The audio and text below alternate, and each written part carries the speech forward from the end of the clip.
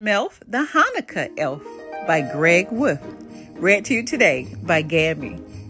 Up at the North Pole, covered in snow, you'll find Santa's workshop, as most of you know.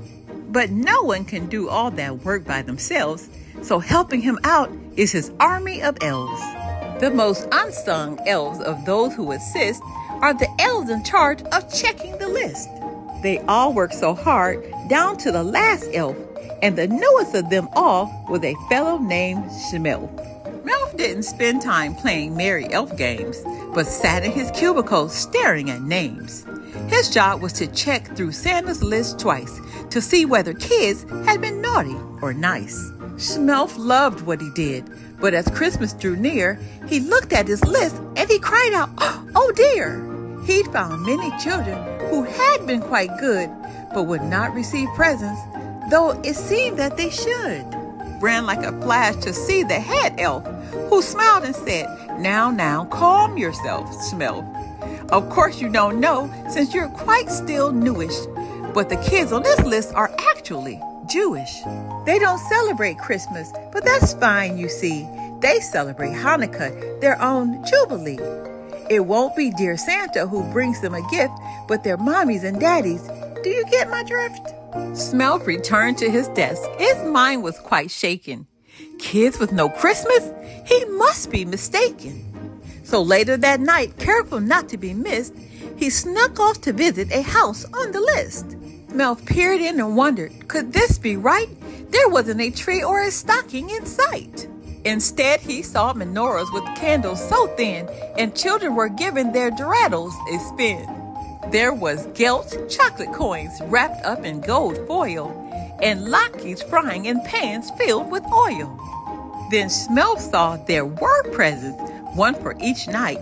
His elfish eyes gleamed as he squealed with delight. Shmelf listened as Mom told the Hanakkah story of the Maccabees' battle of Israel's glory. And though the brave soldiers won their great fight, their temple had oil for just one more night. But once they set the oil ablaze, a miracle happened. It lasted 8 days. Hey, now I get it, Shmelf said with a grin. Hanukkah's awesome. I'm totally in. He raced back north and went straight to the boss, the big man himself, good old Santa Claus. Shmelf explained his discovery, his holiday grand, and when he was done, Santa held up his hand. Good, Shmelf, chuckled Santa. It fills me with joy to see how you care for Jewish girls and boys. It shows me that you are much more than a clerk, and so I will task you with this special work. Hanukkah is a time for family and song, for joy and tradition is where you belong.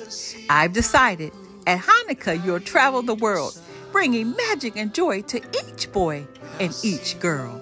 Santa gave Shmelf clothes of white and of blue, the colors of Hanukkah, that much Shmelf knew. And a sleigh that could soar straight through the air with a Jewish reindeer named Asher. Now, you good Jewish kids, for 8 nights each December, Shmelf will come visit, some years in November. He'll make sure your latkes are crispy and thin, your menorahs burn brighter, and your dreidels win. If there's one special gift that you like this year, tell Shmelf. He'll whisper in Mom or Dad's ear. He'll do what he can to nudge them that way, in hopes that the present brings cheers of hooray.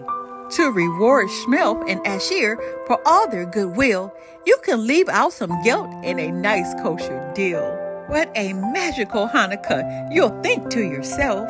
See you next year, Shmelf, the Hanukkah Elf.